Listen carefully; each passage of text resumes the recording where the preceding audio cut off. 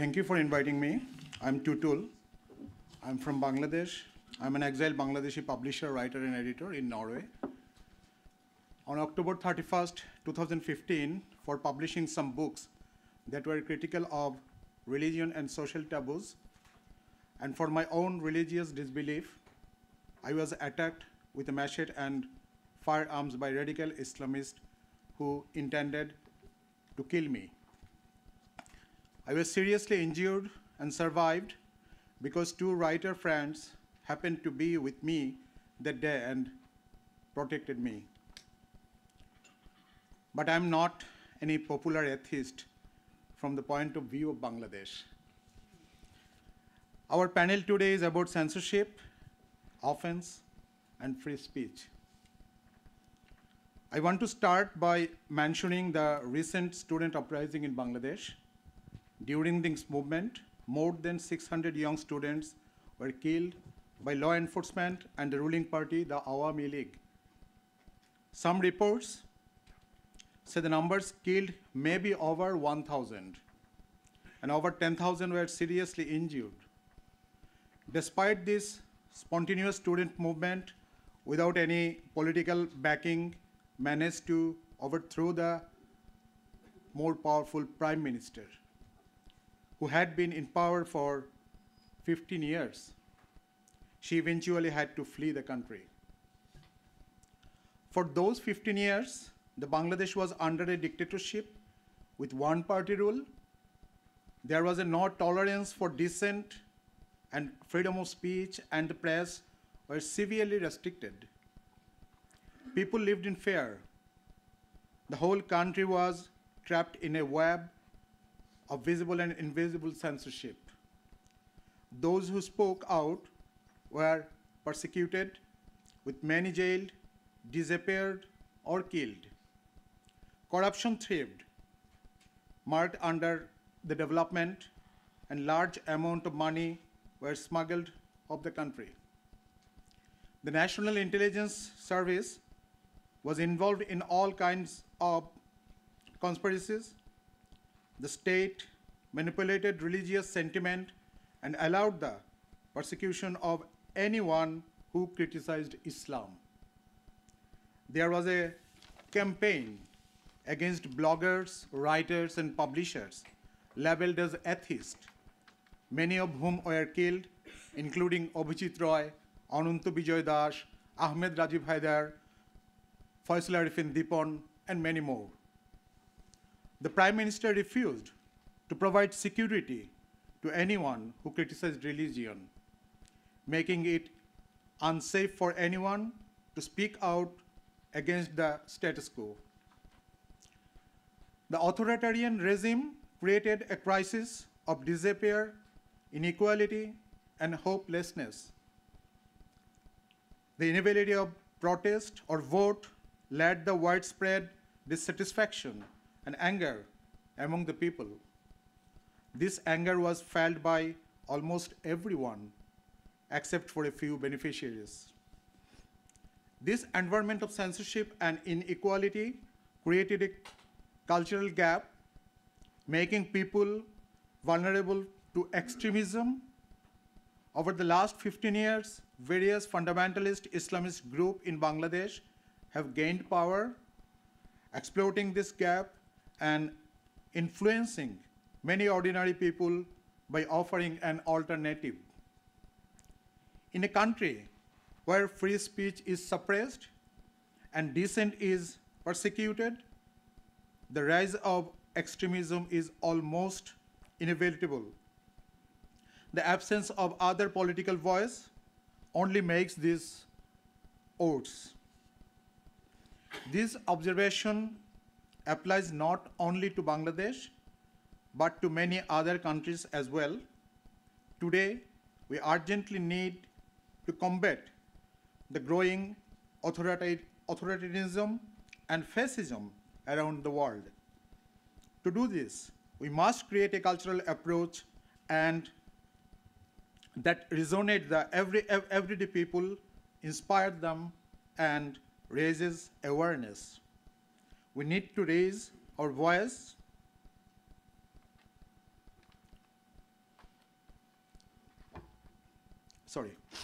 We need to raise our voice and create a cultural movement against all forms of authoritarianism and fascism, whether it's Trump to Khomeini or Saudi to Modi. Thank you very much.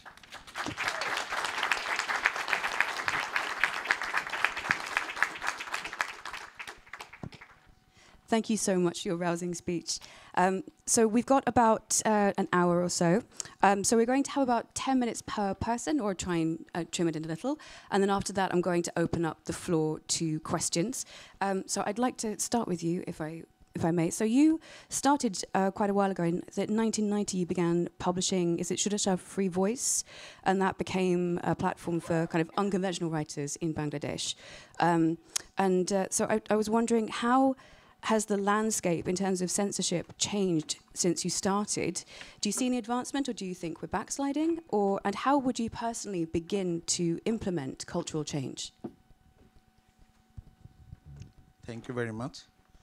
The censorship and relevant all of the censorship, like blasphemy, like oppression, crisis of free speech, the history of our long time from the very beginning, after getting the freedom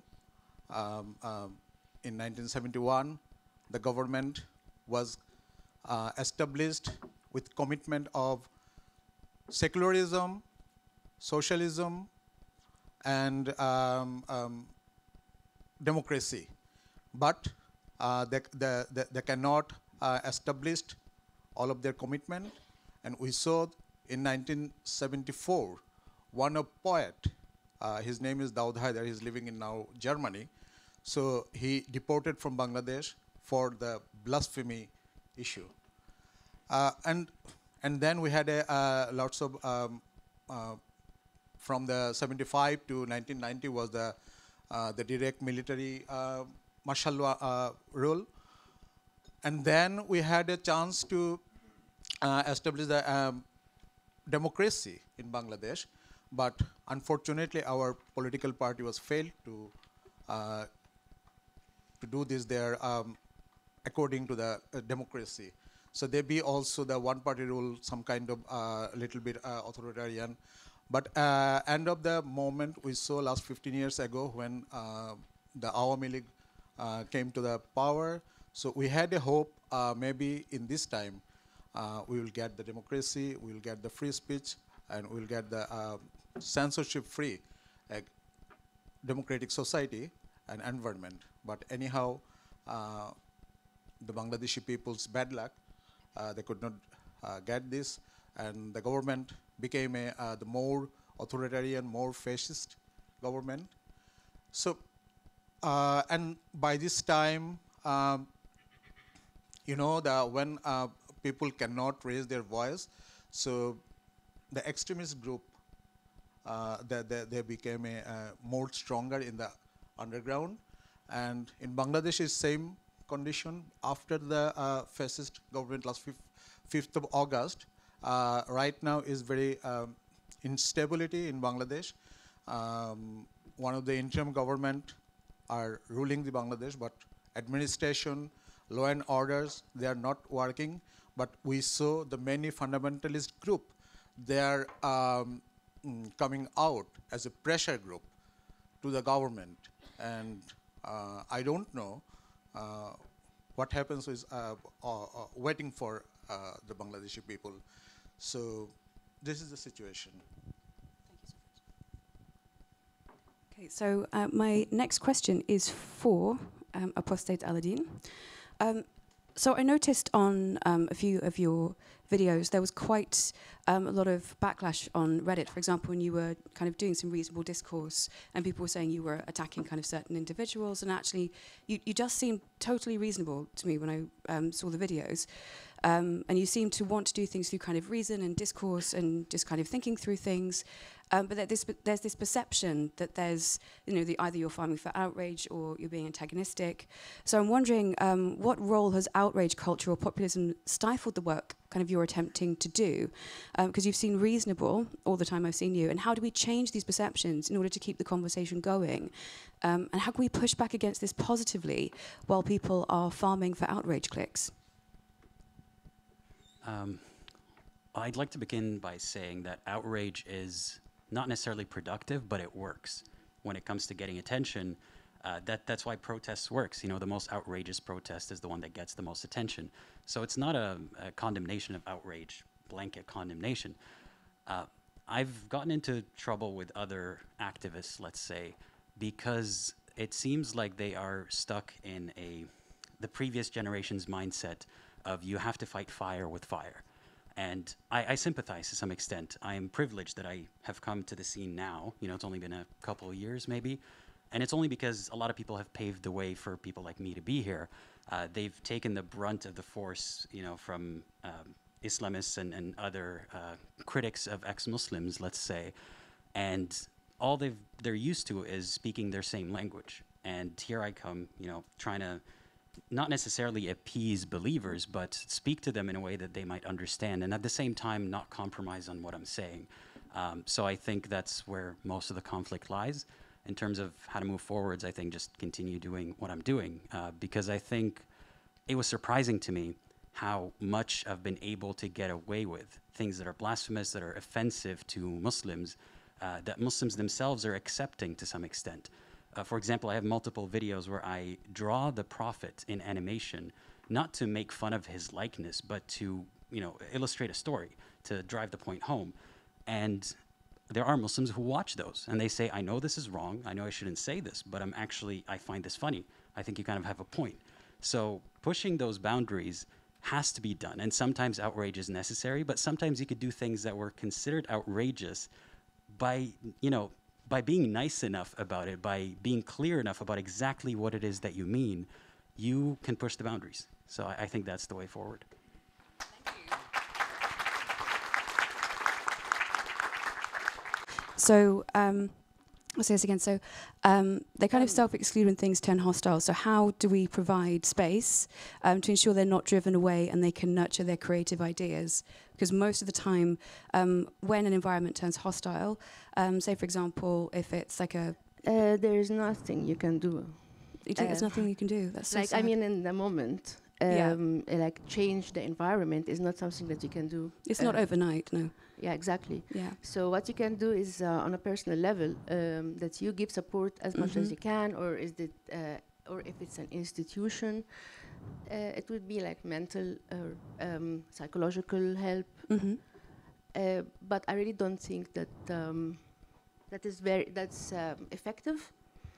I think that to create the space is more mentally, to not blame the victim for saying anything, anything. Even if, they insult you, don't let them discharge. Let them get rid of the charge they have, and don't put judgments on them. That space that you can offer, but space in the country where you are, that's not something you can offer. You can only offer to take them out and help them to migrate somewhere. Okay. It's the same. Like for me, freedom of expression is the real therapy. Yeah. No, I agree. Okay, thank you so much.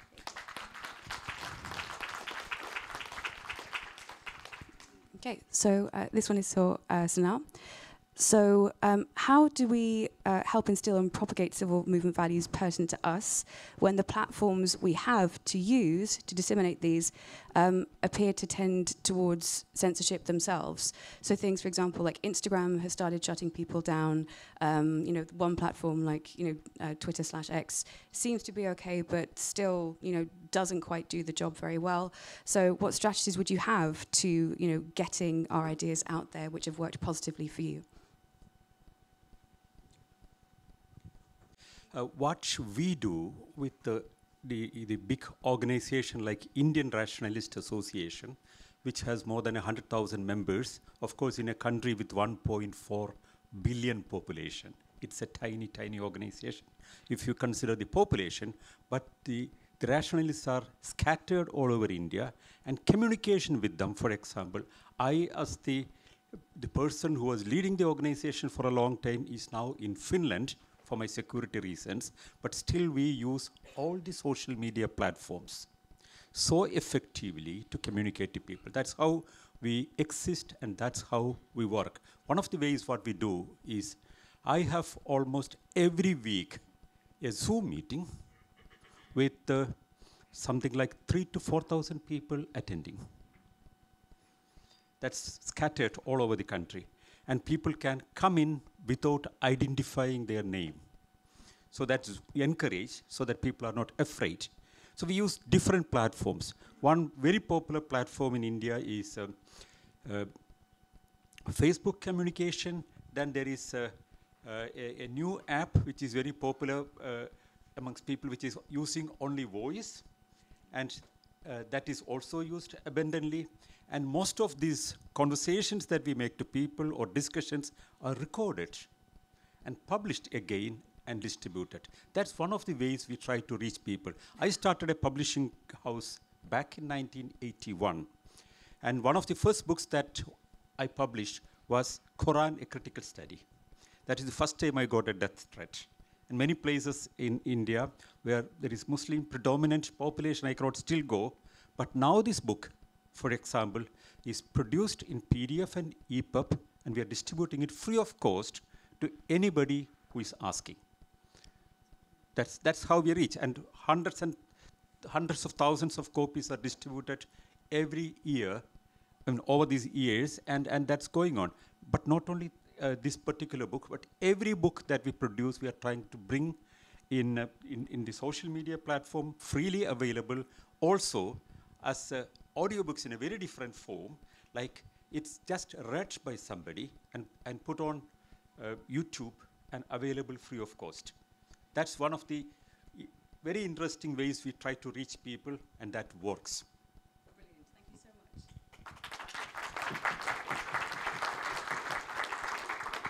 so much. Okay, so this is for Wissam. So you're obviously a creative and a systemic thinker. So I was wondering, what role do you think using both creativity and systemic thinking has in advancing our causes while also preserving our rights to offend?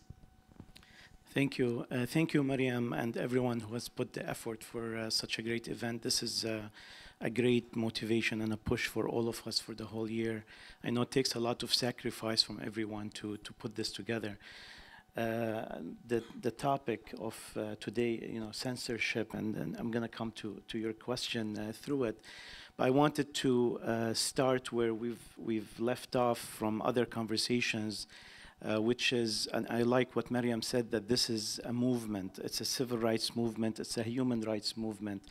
Now, we identify as ex-Muslims, as former Muslims, as people who are seeking freedom of religion, freedom from religion, but at the end, it's part of a bigger movement. And I want to emphasize this because everything is connected in one way or another. And when censorship happens when the freedom of expression is attacked, it affects our freedom of expression. Whether it is, we are censored in two ways. We're politically censored, and sometimes we are socially censored. So, for example, I live in the United States of America in a city called Dearborn. Dearborn is it is the largest, the city with the largest Arab population outside the Arab world. It's a city with its surroundings have 140 mosques, while there's only one cultural, non-religious center. You can imagine it's the mood in the city. So although the rules, they give you the freedom of expression, society will practice isolation, they'll practice defamation, they'll practice methods of censoring you and putting pressure on you. So we've created Muslimish. Muslimish is an organization that is a space for ex-Muslims, for questioning Muslims, to have a dialogue together. What we found is most Muslims are Muslimish. Actually, that is the secret of survival of Islam and other religions, is that people don't take it too seriously. Part of our questionnaire for accepting members is, do you question something in Islam? We rarely get no answer for that. Even with people who are religious, women who are wearing hijab, they still have questions, that there's things that they question about their religion. So that space, encouraging that, because every child is born an atheist, and then they're indoctrinated with a religion. And then they start becoming questioning of that religion. And that questioning is suppressed at a very young age. They're suppressed in the mosque, they're suppressed in the school.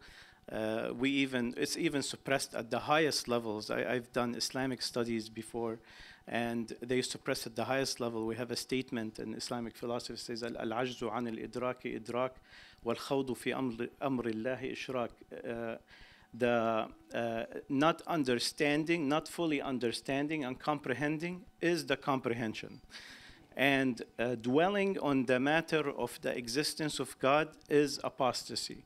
So they shut down the dialogue at very early on with these, philosophical, poetical statements. So if we encourage questioning, then you are creating the environment where that. But we also found that we are sometimes lost in terminology. So, for example, we understand an atheist in a certain way, but my mother thinks an atheist is a person without morals. So what do we do with this language? It's just a difference in language. What's the image that is in their mind when you say the word is different from the image when I say it. For them, religion is associated with morality. How do we cross these bridges? So we created different forms of secular work that reaches different people. We created salons, like in houses where dialogue is happening. There is wine, there is an open, uncensored space, and we've created content from that. We created an organization called Free Thinking Society, Al-Nadwa in Arabic, and we bring big secular speakers and the humanistic speakers from all over the Arab world to come speak in our area. We created another organization called Irshad. That was a legacy organization, but we support it as a Reform Islam organization. Last year, I became the first Arab American secular celebrant in Michigan. And I've officiated many marriages that were, they had to go to a church before that or a mosque. And I officiated the first gay marriage. I think I'm the first Arab American to officiate a gay marriage. And when I gave that news to the Arab American News, I told them this is a historical thing. If you want to write about it, they said it's too controversial to write about it. They were worried for me, although they're also a secular newspaper. But I mean, these are all like steps trying to deal with the organization. We also created an organization called Arab American Center for Culture and Arts, because what we found is a lot of people resort to Islam because they have a vacancy in their identity. They need an identity. And the Arab identity has been hijacked by Islam or has immersed in Islam somehow during the last 1,500 years. So it has its own culture. Every country has its own culture. It is a very colorful culture, and we need to bring it, bring its renaissance again. So children who would like to belong, especially in America, it's a multiracial, multicultural society that people like to identify with a certain identity, to find that identity present that they can connect with. I don't want to take more time, but.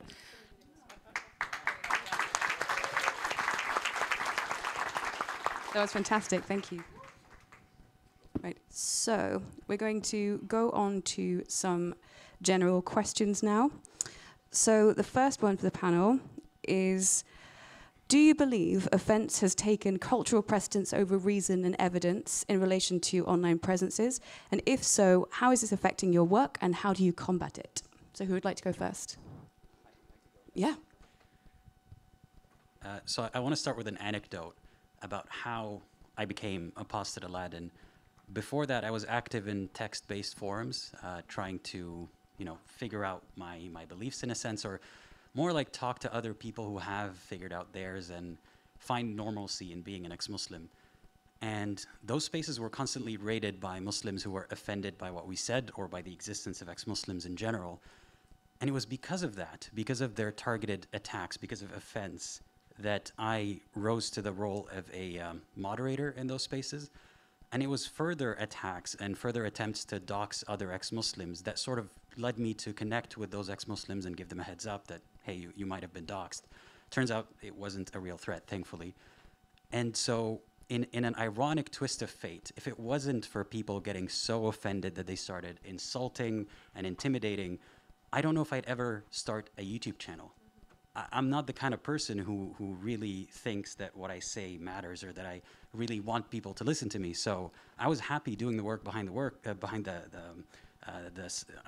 the front line. And then that connection I made with a YouTuber made me the person that I am today, or started this journey. So if it wasn't for the backlash, if it wasn't for the offense, I wouldn't be here. So I'm not saying that it's a good thing, but it's ironic, and I'm grateful for it. As it has to do with my work today, I'll speak for myself. People will get offended no matter how you say what you say, no matter what you say. So if I were to try to tailor my approach to specifically Muslims and their sensibilities and how to not offend them, you could do that, and there is a space for that.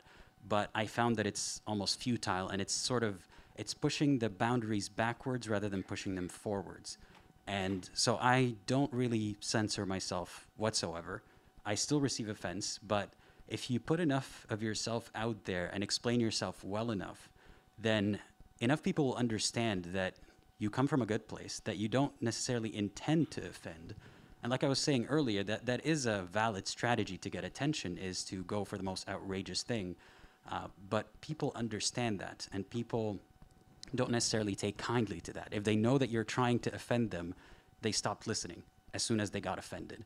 Even if they understand it, it's just a strategy. So my approach has been, I'll offend some people along the way, and that's okay. I'm not going to tailor my approach to them, but I'm not out to try to piss them off or to try to win back some points for my side.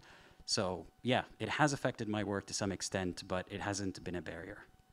Brilliant. Thank you so much. Would any of you like to go? I can tell an example from India and the transformation that was happening in India in ways of the public tolerance or the system's tolerance towards things. In 1995, some 18 volunteers of the Indian Rationalist Association traveled across the country, reaching out millions of people in 18 months and talking directly to people. And it was a very popular thing. We started as a very small thing, but later it was reported all around the world. And Robert Eagle from BBC came to India and traveled with us, and he made a documentary and called me the Guru Buster. We explained all Guru tricks everywhere and simply friendly talk to people and equip them to handle these tricks. And there was no offense. Nobody was attacked in all the 18 months. But later, the television times come, and I became very popular on Indian television, attending regularly television programs. First, it was very much welcomed, but eventually, I saw the turn of events. In many programs, the Guru representatives shout, "Kill him," in the program live. But not only Gurus, but also from other groups. For example, once, for example, on a television program, a Guru said, he should be killed and I can kill him with magic. I offered myself to be killed. And that was a program which is available in YouTube. Maybe millions of people have seen it. It was very simple that he chanted mantras to have a painful death for me live on television. I volunteered and sat and stood there for nearly 1 hour, and I was not dying.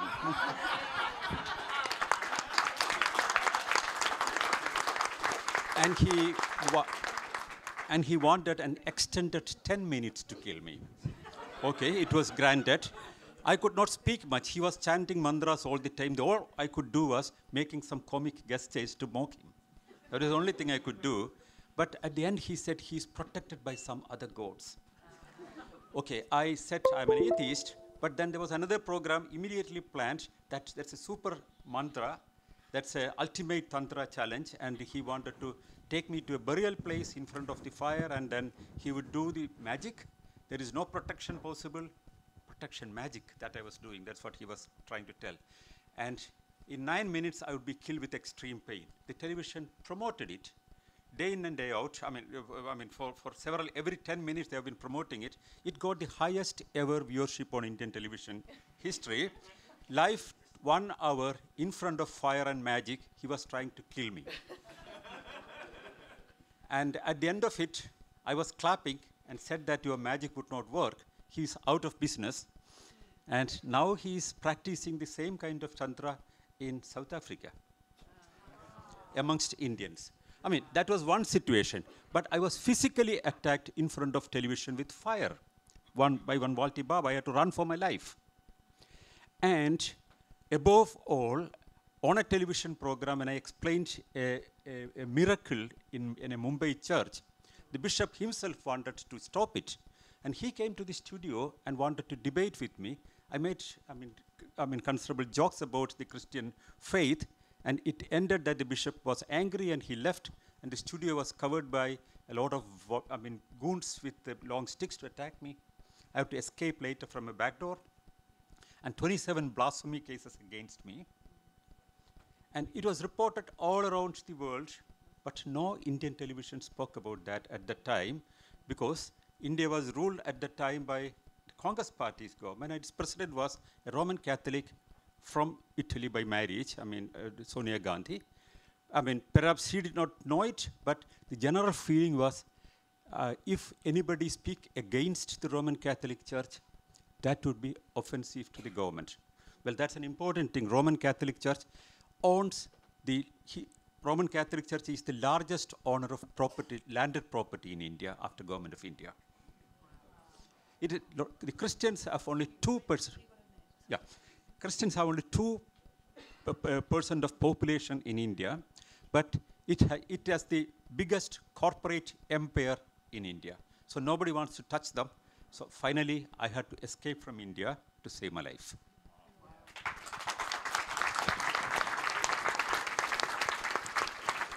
In my experience, I think motivation is very important for changing that environment and everything.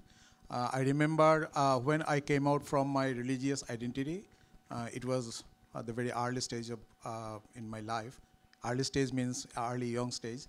So yeah, last 2 years ago, I shared with Dan in Cologne this story. So after that, I was also involved in as the Turkish brother, as a Islamic organization, and then I anyhow realized, and I understand, and I come out. So then then I found some of other friends also. They come out from this kind of activities and also the beliefness. So then we tried to motivate some other people, and we were successfully do this, and many people come out because I think it's motivating them intellectually. So and then from that time, actually, we started the little magazine, and it's kind of the activism of writing and publishing. So still now, I believe, as per the Bangladesh consideration, so the motivation is very important, because I believe which criticism I can do against the Khomeini or Salman, so I cannot do same theory. I cannot apply same theory to the farmers, the population in Bangladesh, who are the very normal, uneducated, and their beliefness is different. Okay, so for that, still now I believe, and I am working, motivating people, and try to aware people and inspire people for the tolerance, for the progressiveness. So I hope if we can do this and people can absorb this, so then people day by day come out from all kind of extremism and radicalism. Brilliant. Thank you so much. That's right on time. Thank you. Right, so now we have 10 minutes for questions. Sorry, did you want to say something? Sorry. I Yeah. didn't see, sorry, I was on the side. I would say that blasphemy is important for Muslim people to work out their brain. They need to be provoked, even if they don't like it, but that's the way to open up their mind, and they will refuse and resist and threat, and then they will discuss, and this is my experience. It's very rare. It's very rare to find someone who is open without reason, like willingly ready to receive information. And on the other hand, the non-Muslim people need crime rate to go higher so they understand. So both sides need some violence, some push, some provoking to understand or to open up and get what's the problem with that ideology. Yeah. Yeah. And I wanted to rephrase your. I agree with you totally, Wissam, and I would like to replace the word of like you said that something like removing their identity. Like I would say, Islam replaced the individual identity in each person, because when they are children, they ask and they get blamed for asking, and they are ordered not to think, because it's prohibited, it's haram, it's from the devil. So, yeah, like take it as it is, like no critical thinking, and this is not you. They put someone else, and this other person is great, and you can be proud of that person already, like ready-made. So they even don't try to be great because they already have it. That's what's make them entitled, and what's make them like feeling like they are better than everyone else for no reason. That's it.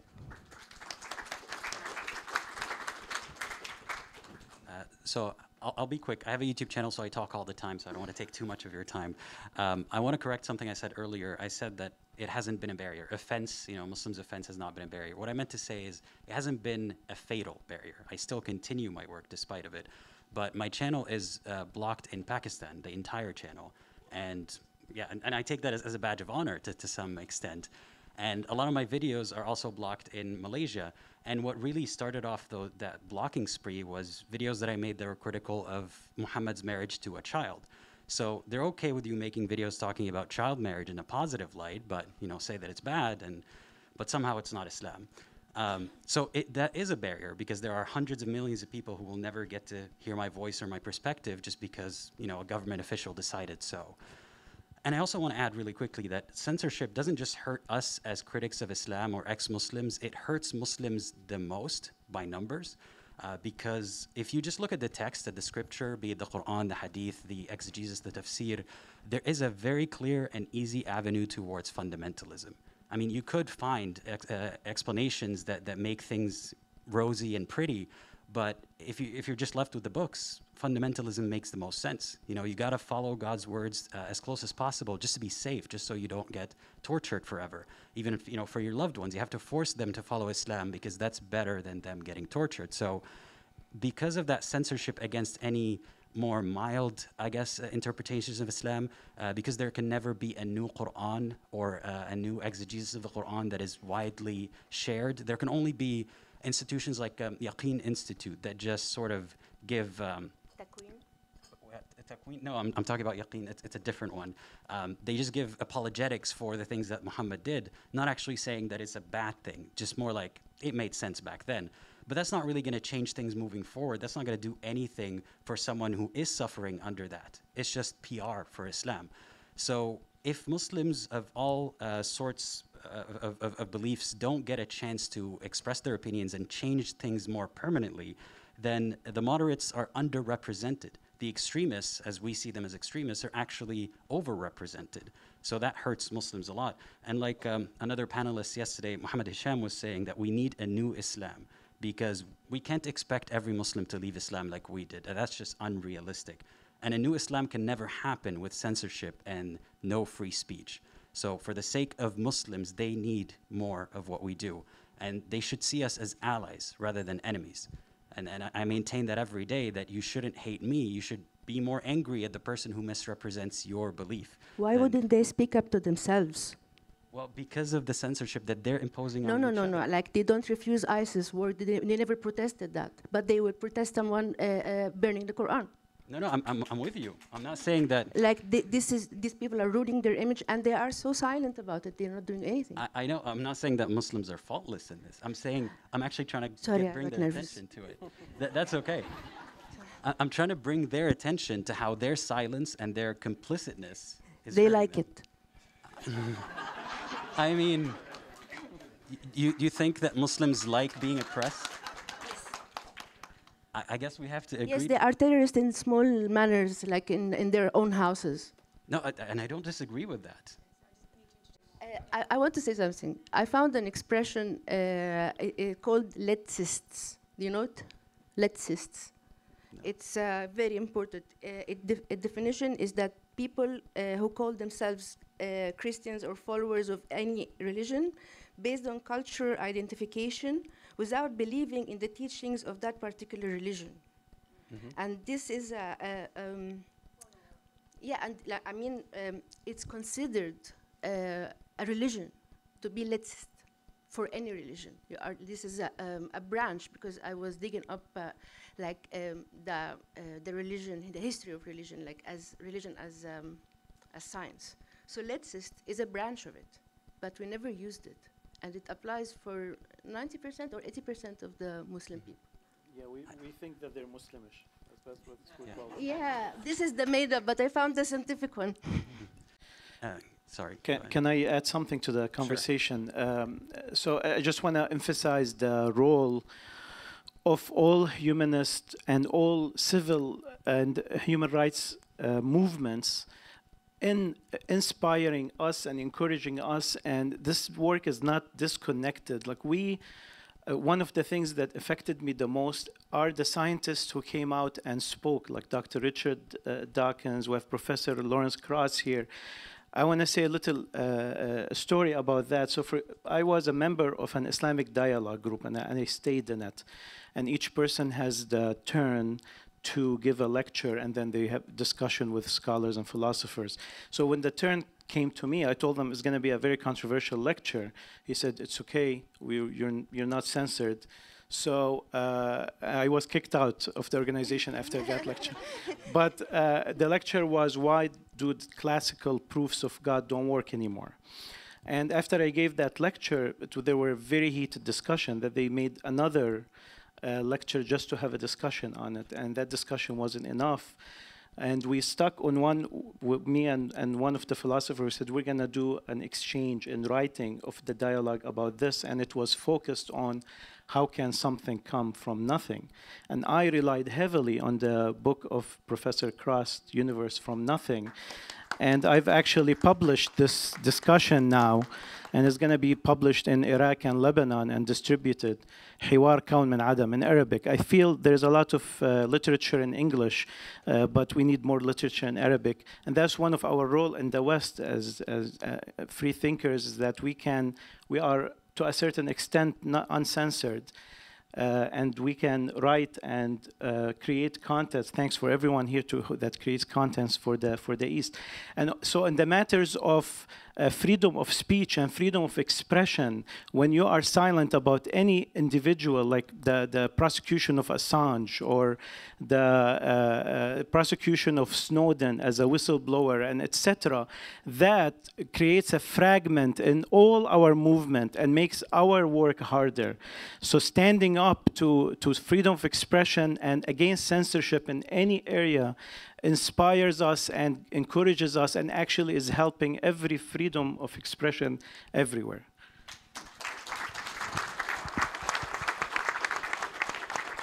Fantastic, thank you. So we've only got a little bit of time left, so are there any questions? Well, so just over there. Sorry, yeah. So I have a question from the gentleman from India. How is it possible that the Catholic Church can own so much in a country like India, where we even have like a Hindu national movement controlling the country? How is that even possible? Yeah, That's an interesting question. When British power leaves India in 1947, they gave out most of the landed property owned by them to different Christian groups. And majority of them went to the Catholic Church because they opposed Indian independence struggle. And they got, if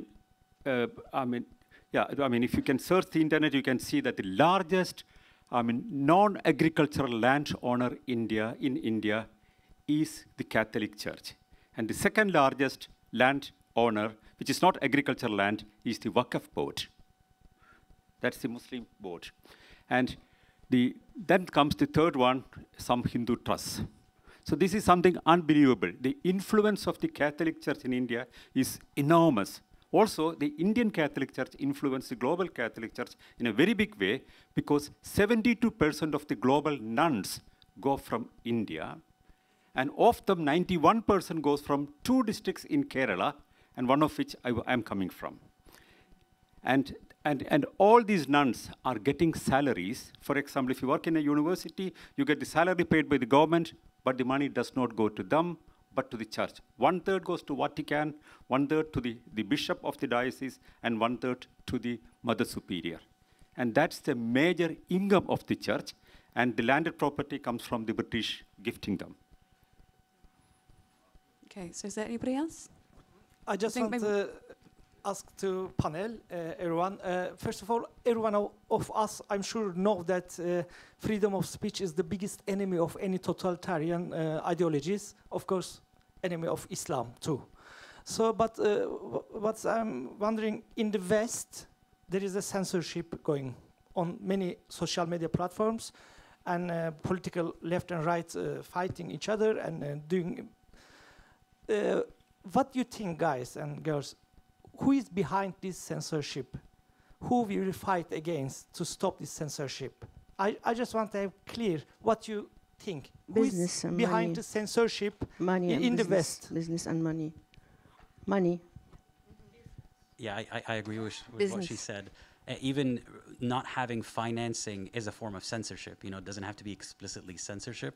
So there's no money to be made in controversial things, you know, talking about Islam in a controversial way. People don't want to back that up. News stations don't want to back that up. So money is a big factor, yeah. So I think sadly that's all we have time for, but can you please give a very, very big round of applause from my wonderful esteemed panel? Thank you so much.